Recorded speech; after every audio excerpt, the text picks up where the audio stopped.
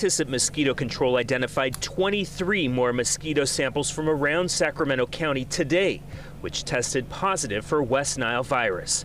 The virus has been spreading through birds and mosquitoes for several weeks now, prompting Mosquito Control to begin aerial spraying on Monday. The goal and the objective of the aerial spraying is to reduce the abundance of those adult infected mosquito populations that we know are posing a threat.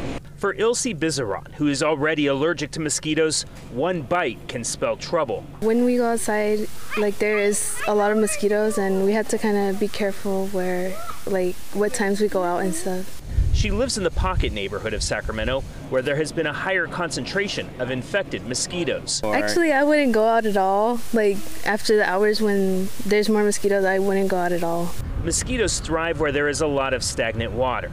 The city kept canals in the Pocket area from draining into the Sacramento River while applying a chemical to kill algae, leading the water to back into drainage where mosquitoes could breed.